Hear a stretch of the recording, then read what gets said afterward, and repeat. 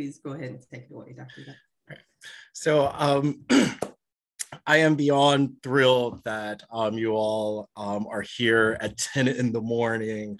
I also want to thank Laura Prescott for just following up and being so patient with me. And I can't say enough to Dr. Jackie Taylor, who invited me to give this particular talk.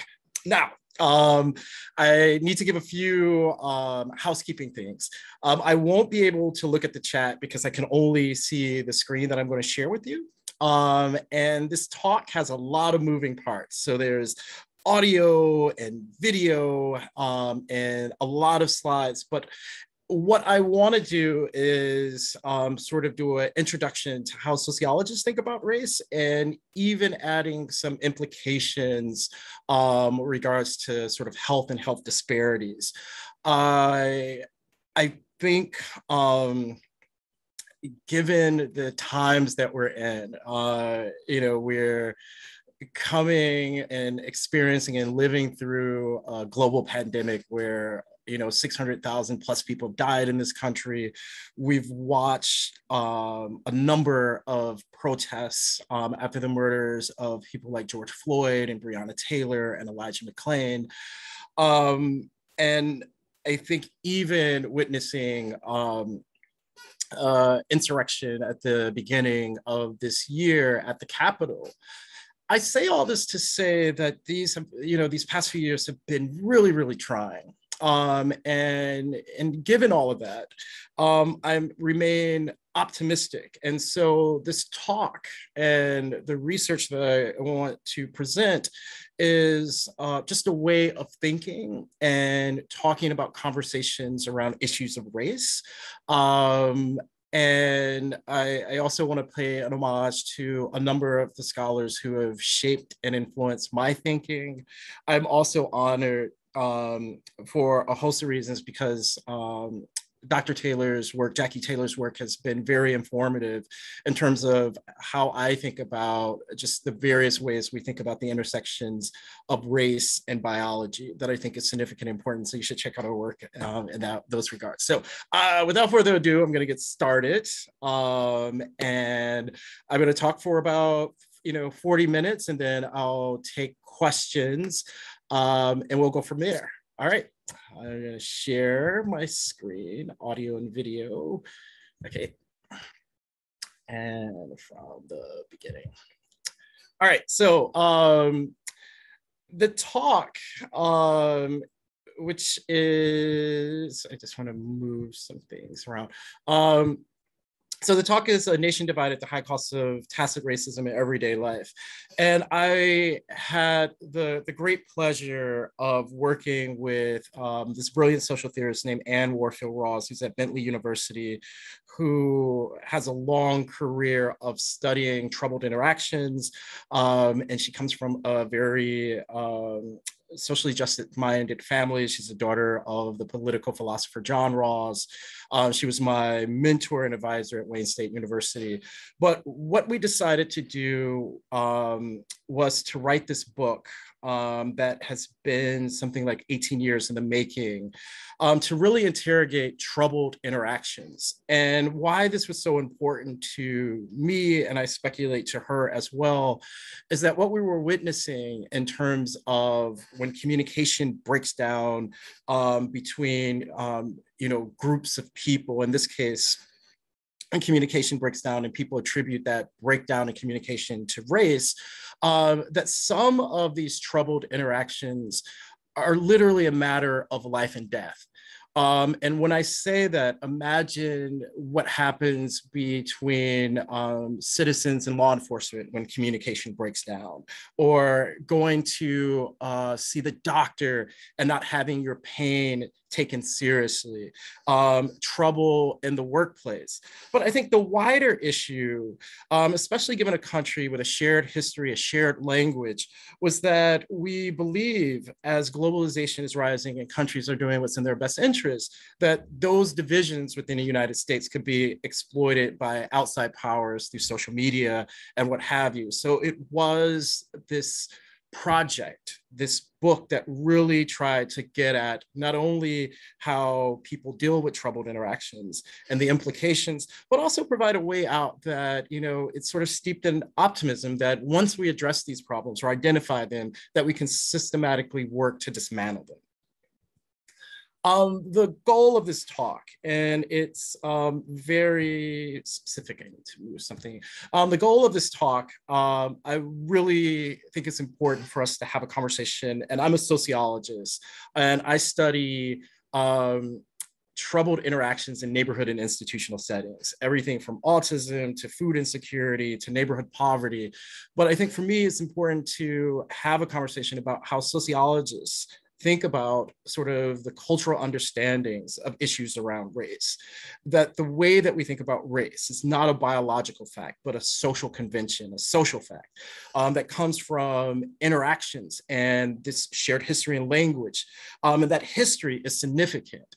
And usually the social constructions of race is often flattened with ancestry and genetics. And so I want to sort of tease out that race, biology, and ancestry are three different things, but in a Venn diagram, there's some overlap.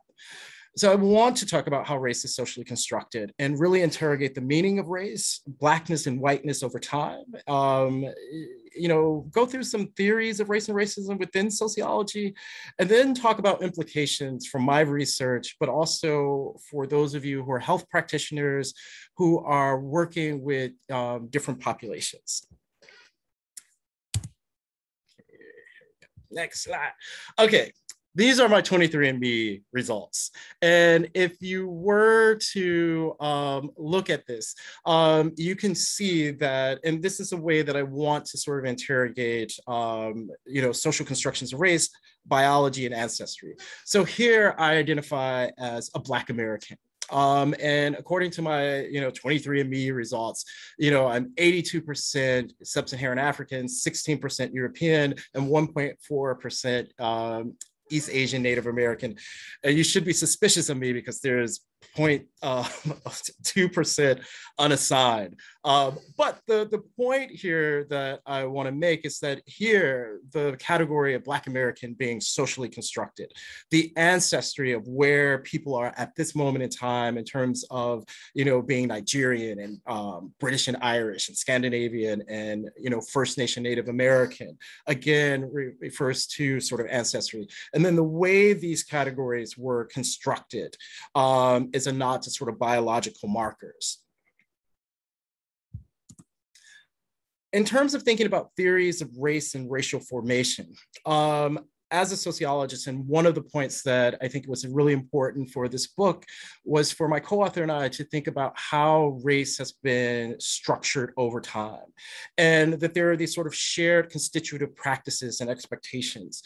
If you can think about constitutive practices as a constitution, both sort of formal and informal rules that people develop, and that those categories of what it means to be Black American or a white American or Latinx or biracial. What does that mean and how it was socially constructed? But pointing out that whiteness was invented in the American colonial context to divide English and Irish from African slaves. And we start witnessing the sanctions and then starting to see that these categories of a Black-white binary begins to be a part of law. And what that does, it shapes who can own property, who can vote, and who is recognized as a citizen. And so it gives us some indication about who's included and excluded from these categories. But also I think it's really significant and important to think about what it means that we actually had human beings as private property. What I'm interested in and the work and all of my work sort of rest on this idea of an interaction order. And if you can think about an interaction order as how do we learn these relationships? How are they recognized? How do we learn these sort of shared expectations and issues around reciprocity? Time is important, both this particular historical moment, but also how things have changed. But we need to start thinking about power as well. So how are people rewarded and sanctioned, and how context matters?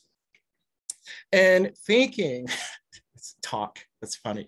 And thinking about this and the Black-white binary and thinking about citizenship, about Black Americans with the 13th Amendment of the Constitution abolishing slavery. And again, there's always discussion about categories of people who are left out in terms of how we think about prison populations. The 14th Amendment granting citizenship to former slaves or anyone born in the United States, that still has implications today. And then the 15th Amendment granting Black Americans the right to vote. And I wanna put an asterisk by that, Black American men, because until the 19th Amendment, Black women could not vote. And then we start to see sort of separate but equal with the Plessy versus Ferguson case in 1896. And we don't see changes until the Brown versus Board of Education case in 1954 and the Civil Rights Act of 1964. And so when I talk about these sort of how the binary was constructed and how it is a part of a larger historical process, that's what I'm referring to. Other scholars that have informed this work is Michael Omi and Howard Winnott argue that racial formation is a process of situated historical projects of human bodies and social structures to organize people around sort of these social categories, economic categories, and political forces to determine what does that mean in the grand scheme of things? How is race lived? What is sort of the economic meaning and how it's associated with our economic system? And if you could think about human beings being private property, how that not only shapes things like accounting, citizenship, a lived experience. And what I mean by that is how do we understand, the value of human bodies and how that has contributed to our understanding of people and place as a country, and what were the political forces that sort of determined this? And so what Omi and Winnott argues is that race is a product of this social process. Now, one of the things that I think is really significant and important is that people often talk and throw categories around like white supremacy. And there are critical race theorists like Francis Lee Ainsley that says that, white supremacy, very similar to the Omi and Winnott argument, is that it's a political, economic, and cultural system where whites overwhelmingly control power and material resources. But I think in the popular imagination, white supremacy tends to be seen as white nationalist group, white supremacist extremist hate groups, and alt-right groups. And what I'm saying here is just one way of thinking about this sort of argument is, again, how there's sort of this taken for granted notion about whiteness, but also that there are these sort of varieties of white supremacy. This other category that I think is really significant is this idea of implicit bias. Now, I'm a sociologist. I study interactions, language, and practices, but I'm very much aware that there are these sort of taken for granted, unconscious ways of thinking about race as a category. And I think when we hear things like implicit bias or critical race theory, I think it becomes muddied in sort of making these distinctions. One of the most exciting things that I was pleased to witness was the confirmation of the Attorney General Merrick Garland talking with or being questioned by Senator Kennedy from Louisiana about implicit bias. And I want to sort of share this clip that'll allow me to sort of, pivot with the rest of my talk. I ask you about this concept of implicit bias. Yeah. Does that mean I'm a racist no matter what I do or what I think? I'm a racist, but I don't know I'm a racist? Okay, the label racist is not one that I would apply like that. Implicit bias just means that every human being has biases. That's part of what it means to be a human being. And the point of examining our implicit biases is to bring our conscious mind up to our unconscious mind, and to know when we're behaving in a stereotyped way. Everybody has stereotypes. It's not possible to go through life without working through stereotypes. And implicit biases are the ones that we don't recognize our behavior. That doesn't I ask you about this? So, but in addition to thinking about implicit bias, as a sociologist and as I'm an ethnomethodologist, so I'm really interested in people's methods. And what I'm interested in is the ways that language and practices is encoded in everyday life. And so it doesn't matter whether or not we have implicit bias. And I'm not really interested in racist people per se. I'm really interested in practices that are a tribute to racism and how do we dismantle those practices. And I think in everyday life, we draw on a certain set of taken for granted assumptions and social expectations to get us through a lived experience. I want to illustrate this with a point about sayings that have died out over time. But those sayings, once people became aware of how problematic they were, that we stopped having or stopped doing those particular things. In this case, I want to interrogate this, this famous catchphrase called free, white, and 21 that it's loaded with different types of meaning, but I also think it points to like who historically was considered a citizen, who had the right to vote, who had the right to own property.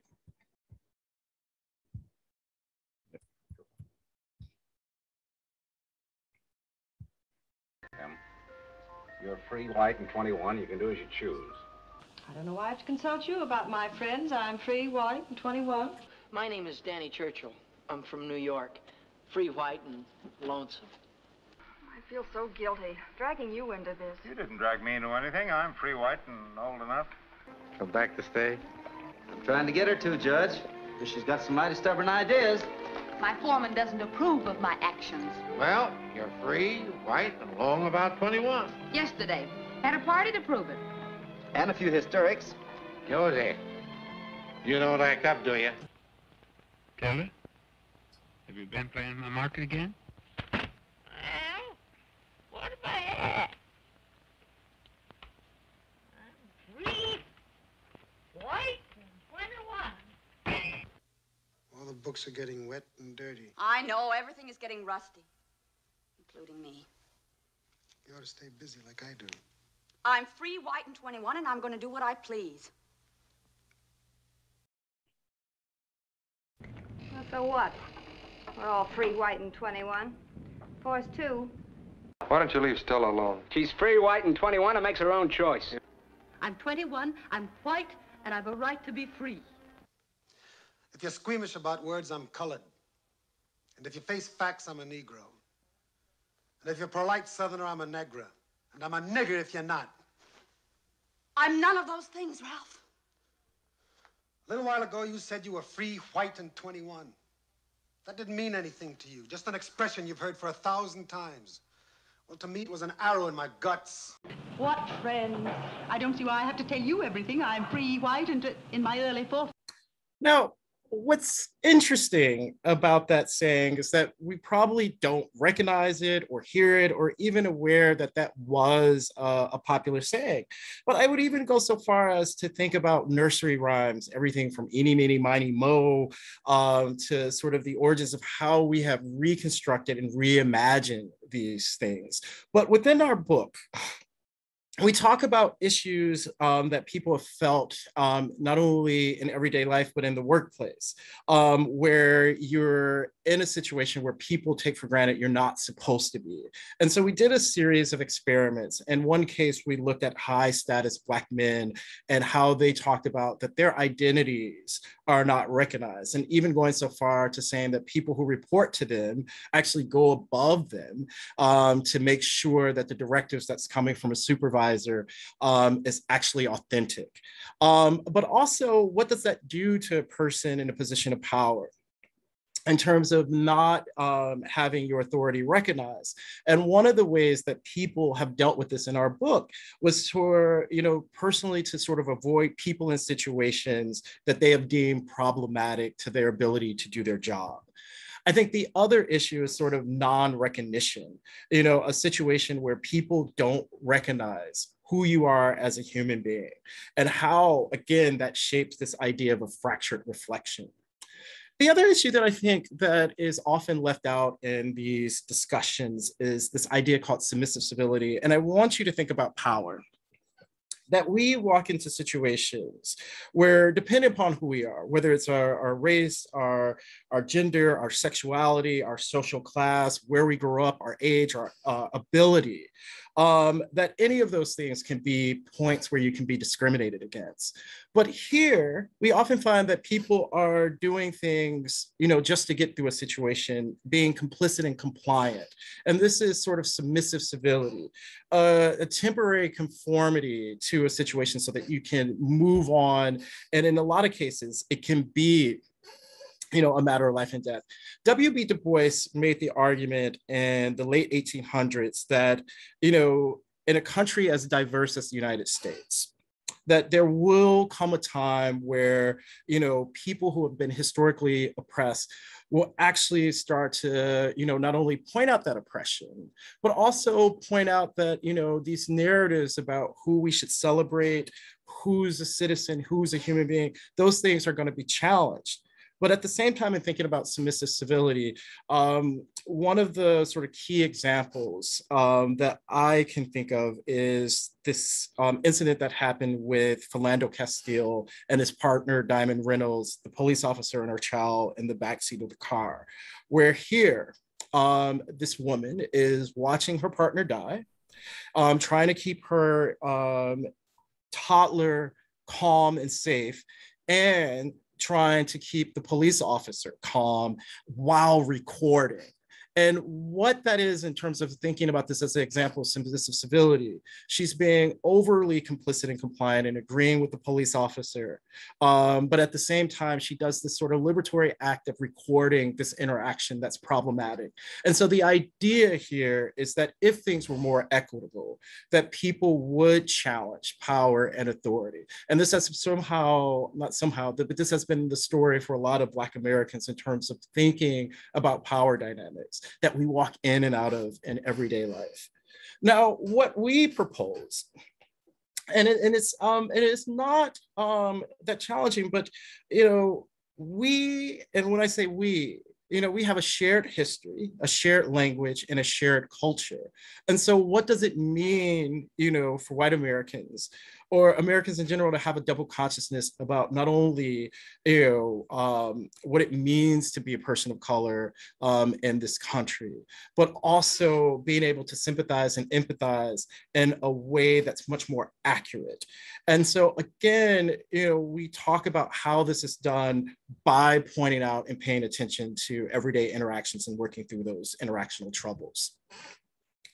In addition to our argument, there are people like Elijah Anderson, who's at Yale, who talks about places called the white space, places in locations that have historically excluded people of color and women. If we think about a lot of our academic institutions, how they have historically been places that did not allow women and people of color to attend. And we often forget about how significant not only World War II was in terms of thinking about how academic institutions changed, but also the civil rights movement in terms of being inclusive and adding people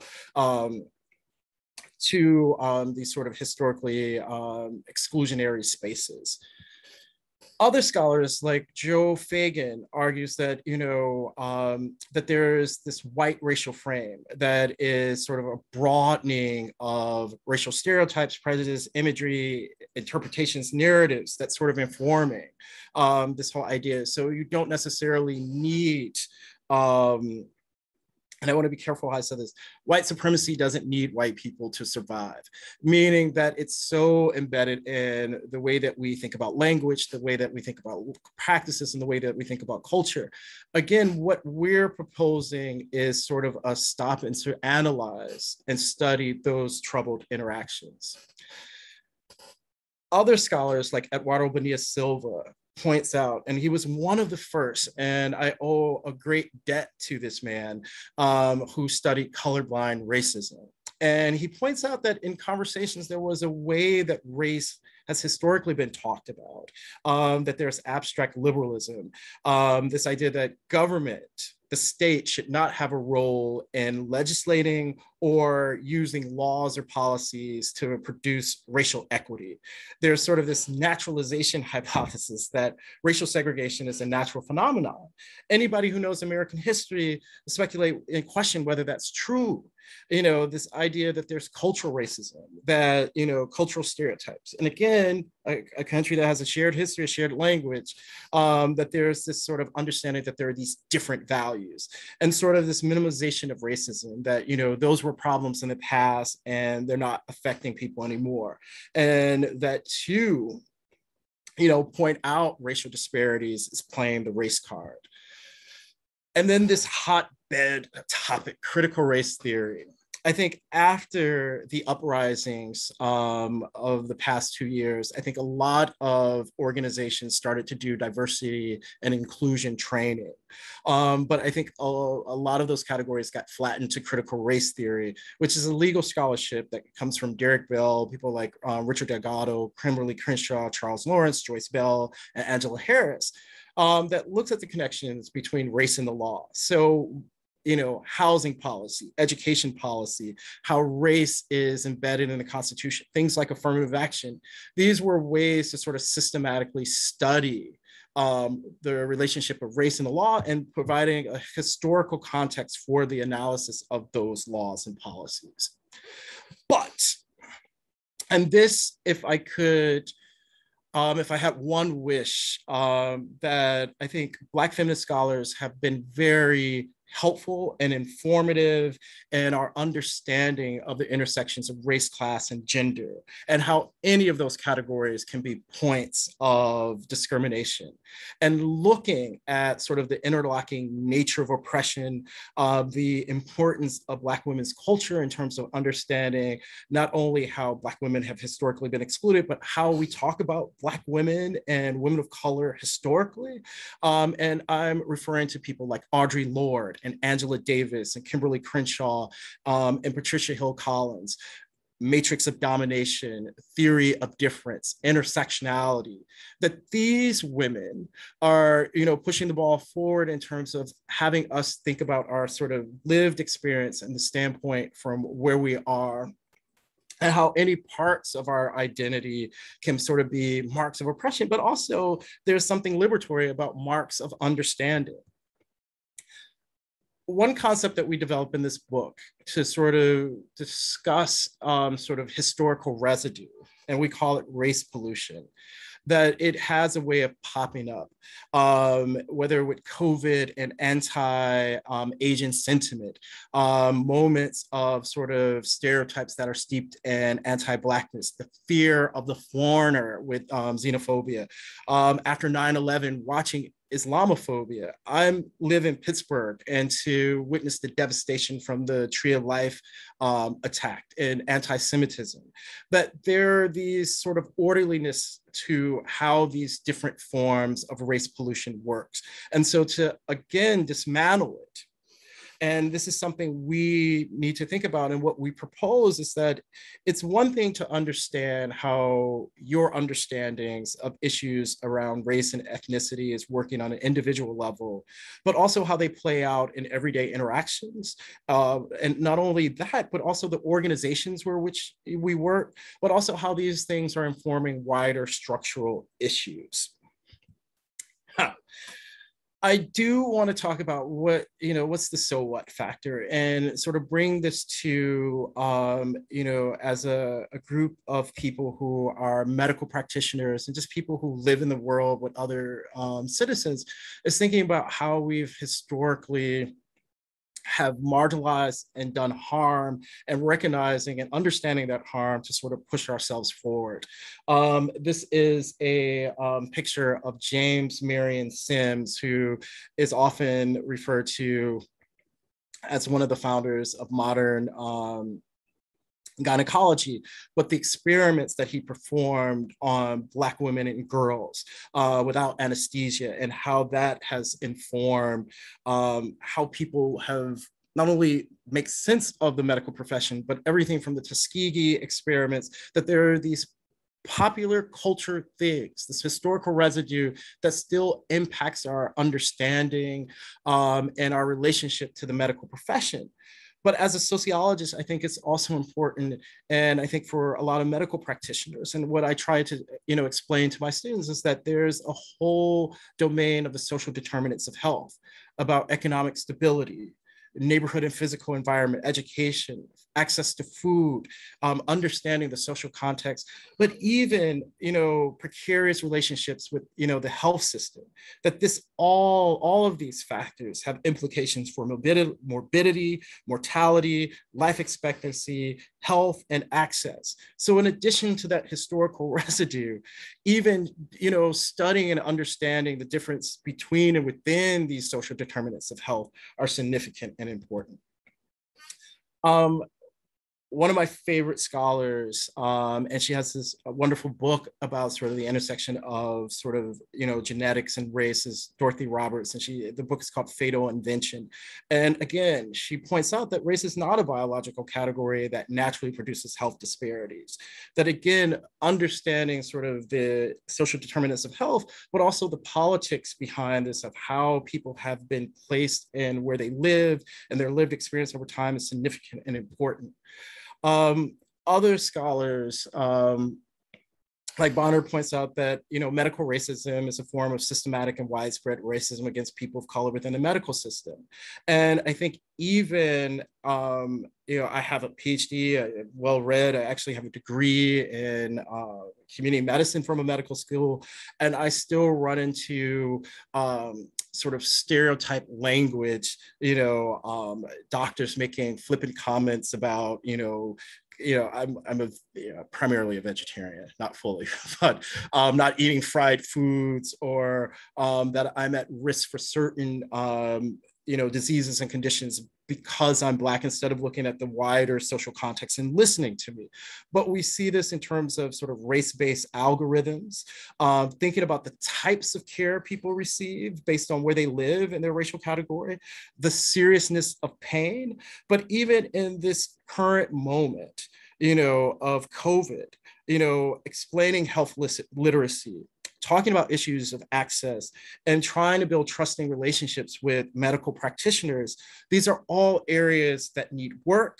And that, again, what I hope my work can contribute to is causing us to sort of slow down and think about, what's happening in these interactions. Medical doctors, nurses, physician assistants, there's a position of power that you're in that people take for granted that the advice that you're giving is in their best interest. But sometimes I think we need to slow down and ask ourselves, like, how is, and not so much how is, whether people are understanding, but recognizing that power dynamic, that asymmetry, that submissive civility that exists between medical practitioners and patients, but also recognizing that there's been a lot of harm historically that may prevent people from accessing care. And what I watched a conversation between Dorothy Roberts and Camilla Jones, and I think one of Camera Jones, one of the points that they pointed out, that even during COVID, that we see a disproportionate number of, people of color as frontline workers, because of residential and educational segregation, limited employment opportunities, and discrimination, is also shaping how people have access to care. And even once you're infected, how this, shapes, how you're treated, especially given these disparities with regards to health around chronic disease and lack of care. And so, in thinking about this interactionally, if I were to sort of make some prescriptions, and I think this is exciting because there are a lot of scholars who have really thought about how do we document, the consequences of racism, and how do we start to, ameliorate those negative effects. And again, having that discussion, reevaluating, and it's unfortunate that a lot of the courses that a lot of medical doctors and health practitioners have to go through our STEM courses, but I think the social determinants of health and understanding interactions are extremely important. And thinking about the various ways that sort of race is sort of shaping, people's access to care.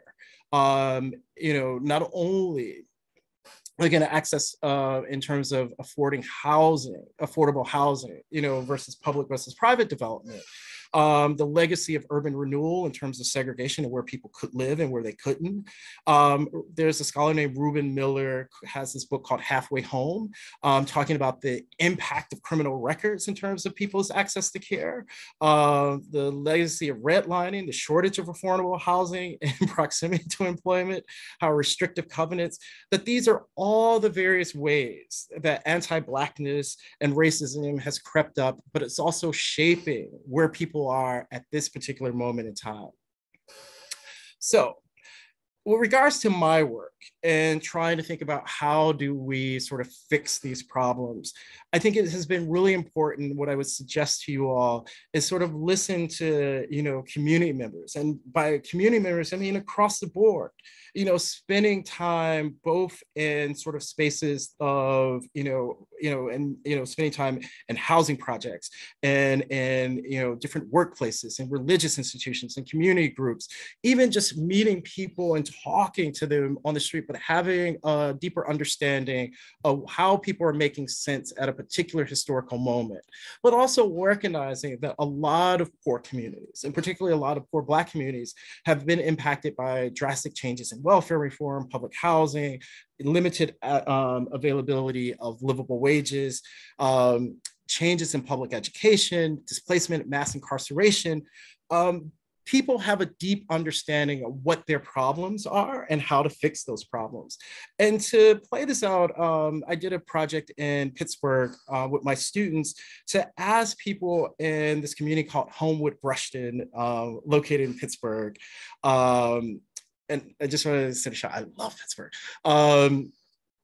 That, when I asked people about their communities, that health wasn't just a simple issue, that people were talking about crime and safety and economic development, and education, environment and land use, and health disparities, and housing, and labor and employment, politics, media, property, restorative justice. I say this all to say that something that may seem like that some health issues are tied to wider social issues that we need to have a deeper understanding. So what does this have to do with anything, or why should you care? What's the so what factor? As I'm wrapping up this talk, I think one of the things that I think we need to start thinking about is, thinking about economic development and health care that centers a community needs and across the board, across the lifespan, whether it's elderly populations, the most vulnerable age between 16 and 24, thinking about political representation for these populations, thinking about housing insecurity in terms of co-ops and property ownership and community benefits agreements for people who've been displaced and people who remain in these places. In closing, I want to play this last clip, and this is a reading of Audre Lorde's Hierarchy of Oppression. And it's a way of thinking about how intersecting identities work, but also how if we can figure out how to address these issues, how we can have a path forward. And so after I play this clip, I'll stop and I'll take questions and go from there.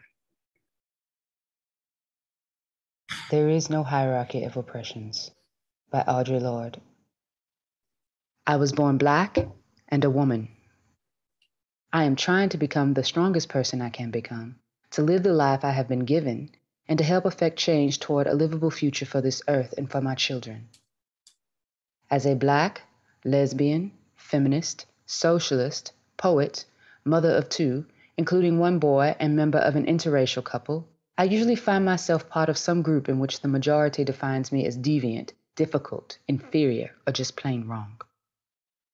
From my membership in all of these groups, I have learned that oppression and the intolerance of difference come in all shapes and sizes and colors and sexualities, and that among those of us who share the goals of liberation and a workable future for our children, there can be no hierarchies of oppression.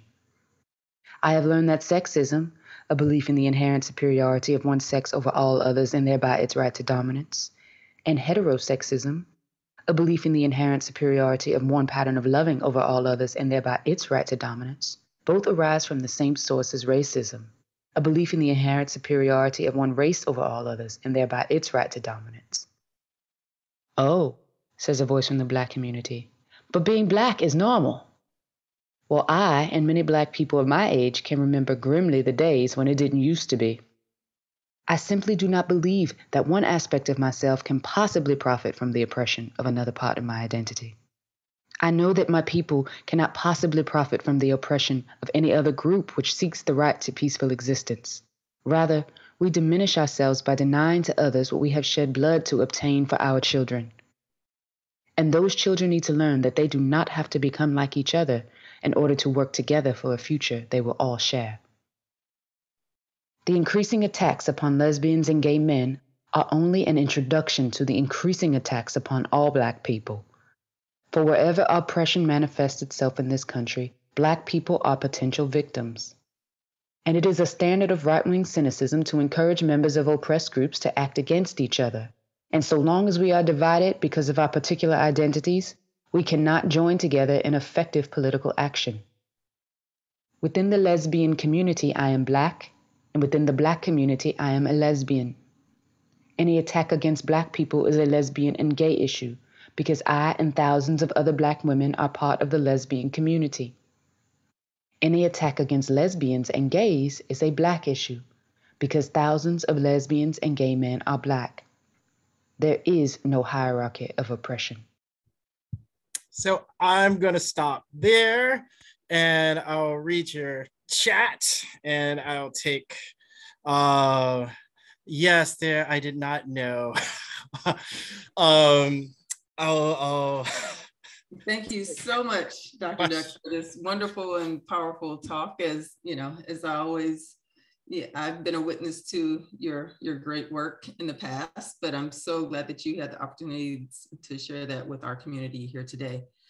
I'll start with the first question, if if I can take that luxury, and then we'll take some more questions from the audience. I'm really struck by the concept of submissive civility that you discussed in your book. And one thing that I think it's important to highlight is, and I wanted you to, expand on this a little bit more if you can, how those power dynamics may manifest even in academia, because most of the people here are either, faculty, staff, students in some type of academic space, particularly for junior faculty of color. How do you think those dynamics of submissive civility have you seen play out? So this is this actually, that example is a perfect example. There's a part of the academic process, the whole tenure process, that I think is significant and important in thinking about what it means to be a junior faculty member who's on probation essentially for 7 years, where depending upon how large your department is in terms of senior professors, that you have anywhere from 10 to 20 people who have power over you. And thinking about how to have a career that in some cases you might have to be complicit and compliant in your own degradation or oppression. So ignoring comments, being judged by a different standard, and the assumption that, that if you make it through this, that you'll have power to sort of challenge that. I think in sort of using a personal example, and I think we're witnessing this all over the country, that, I've seen this at a number of institutions where there's a group of senior professors who, for a host of reasons, may have been able to get a job with their dissertations, were grants, but they have a different understanding of what the expectations are now in terms of publishing, service, research, and teaching. I say all of this to say is that there, in some cases, what I've witnessed, that because older generations suffer, that they want to project that suffering onto junior faculty. And I think the pushback, that I think is happening is that people are actually questioning, why am I being forced or put in a situation where I can't speak up or speak out for fear of losing my job? And I think this is across the board. It's the situation between, professors and students, junior faculty and senior faculty. And then the challenge becomes that once you get tenure, that you find out that these are sort of wider structural issues, that, the reason this oppression can exist is because there are institutional practices that have allowed people to mistreat others. And so even when you try to combat it, you're not only, challenging your colleagues, and now you have to challenge the institution. And then the other downside to this is that there are very few avenues that you have as a junior faculty member to sort of protect yourself. There's the Title IX office. You can file a racial complaint, but it has to be done within, a certain time period. And so you are by definition in this very vulnerable and precarious situation as a junior faculty, and you're supervised in a very unnatural way by a host of people. And then this whole period of being on probation for X amount of years. And then if it doesn't work out, the implications for your career. And so submissive civility, it's working in those dynamics. And it also comes up, again, the reason I played that hierarchy of oppression clip, that any parts of your identity can be ways that people can, sort of willpower over you, that target, that is very gendered, that's very racialized, that's very classist, that's very elitist. And so those are that dynamic that's embedded in the structure, but also how it plays out interactionally, I think is significant and important in thinking about submissive civility, and what paths and avenues do you have to sort of push back and challenge it. I don't know if that made sense. Yeah, it makes absolute sense. Thank you so much for expanding on that idea. I'll love to have questions from the audience. I can continue to ask questions, but I don't want to take up all of your time. I have the liberty of calling Dr. Duck on the phone and talking about these topics. I'm open. You can ask me. Go right ahead. Okay. Well, Teresa Palmer, I see you're talking, but you're muted. I'm sorry. Hello. You're muted. Muted. Sorry about that. Hello. So I just had a comment because I have also, I feel like I've been reading for 30 years, but I had never heard the term submissive civility either. And I thought we watched an incredible example of it where Merrick Garland could not tell the truth to that senator. That would have been explosive if he'd said, "Yes, sir, you are racist." And we need to flesh that out. It doesn't mean really, it sounds crazy, but it doesn't mean you're a bad person. You grew up in a racist culture. We're all racist. It's something we have to unlearn. But I was holding my breath, like, how's he gonna answer this question? Because that would have been amazing. And we didn't. Oh, I'm sorry. One of the challenges, and I think, I am a work in progress. I'm constantly aware of my presentation of self, and particularly how I treat people, and I'm aware of the power dynamics. And I say this all to say that focusing on practices instead of racist people becomes extremely important in terms of identifying how it systematically plays out in interpersonal communication, how it's embedded in our organizations, but also how do we put forth policies in terms of structural issues that it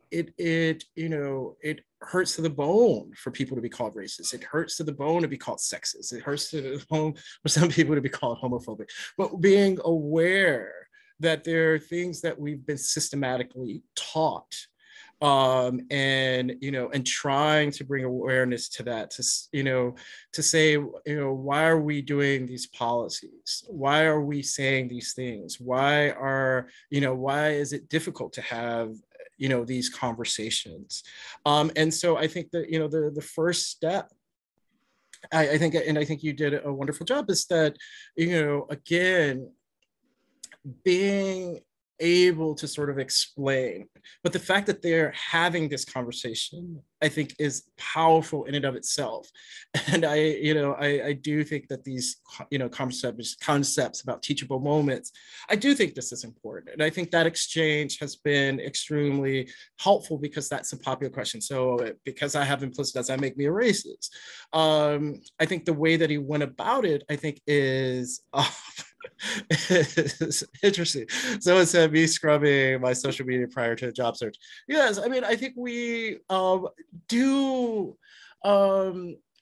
these things, even with your family members. My mom, I have older relatives who have, very sort of dated notions about things and are, unwilling to change. And a lot of things they complain about that they can't say or do are just problematic. And so being able to say, to being able to have those relationships. And I've been really fortunate. And I'm extremely grateful to the Black women and girls who have, pointed out even ways that I may have been misogynistic or problematic, and how that has benefited, that once I became aware, and the way that I was writing or talking or interacting, I stopped doing it. And there's still points of growth, but this is how we evolve. The fact that we're constantly changing, and I think we're changing for the better. I taught for the first time in 2 years face-to-face yesterday, and I'm constantly impressed with how amazing young people are and their capacity for change. But I'm also aware that we're all operating within a structure that has this very problematic history that we can learn and benefit from. Dr. Waverly, thank you so much for being here. This has been a wonderful, wonderful talk. I just wondered if you could share your thoughts about this cancel culture. Mm-hmm. In which you actually can't make a mistake. I mean, you're not allowed to make a mistake, and some of it's because of the ongoing historical kinds of things that we have experienced, that the vulnerable and populations and BIPOC individuals have faced, and so it's like. Time's up. I'm not taking this anymore. I mean, how do you respond? How do you bring people together now in this atmosphere? Okay. I love this question because it's something I'm working through. So I believe, when I tell my students that, you all are some of the most amazing young people. You have access to more information than we've ever had in human history. There's a global way of communicating, but the internet never forgets.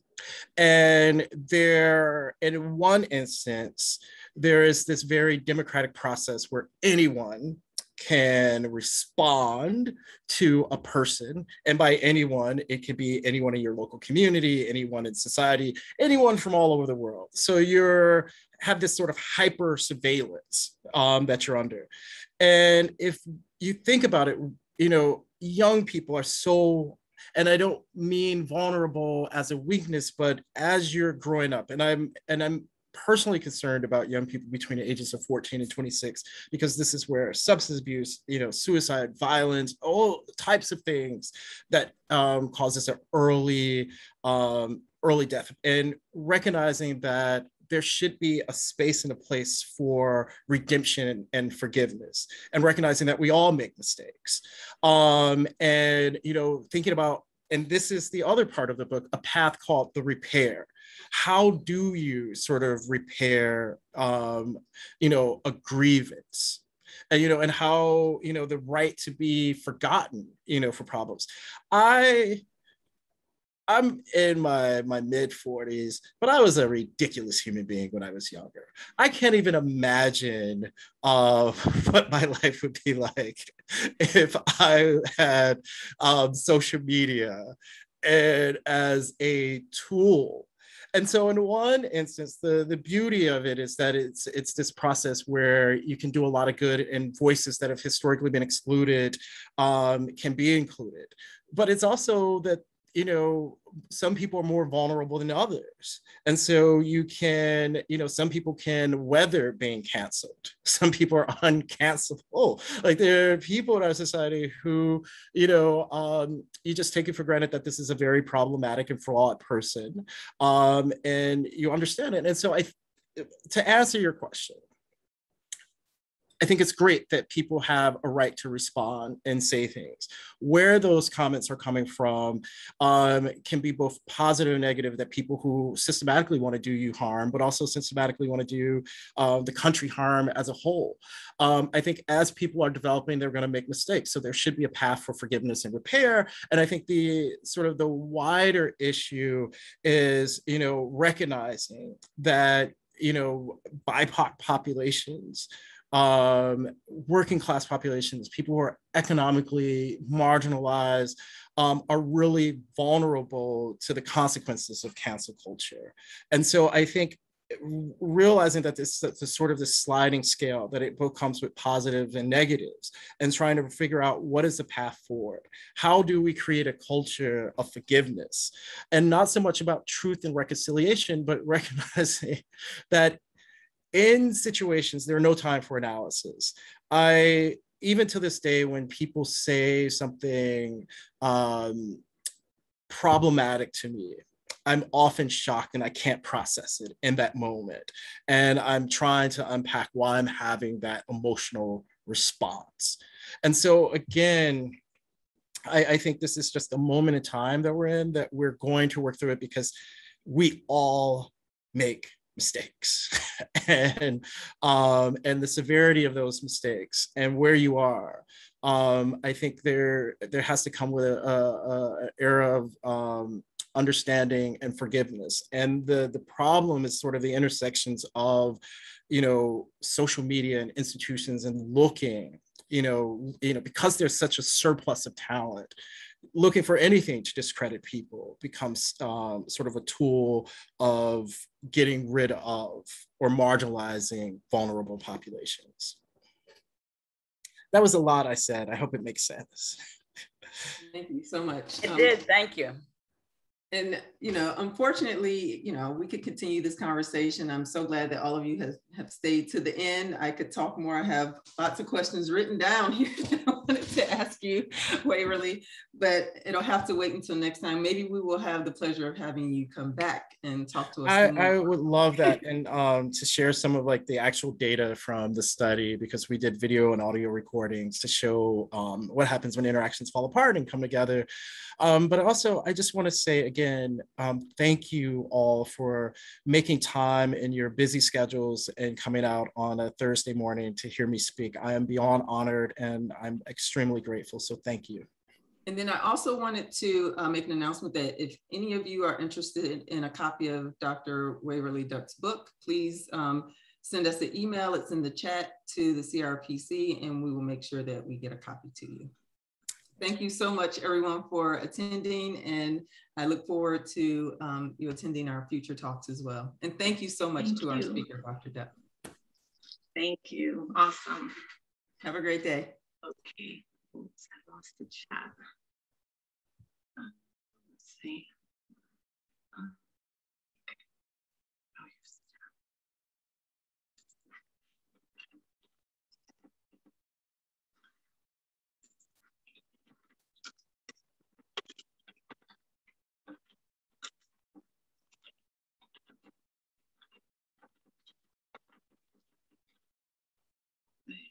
There we go.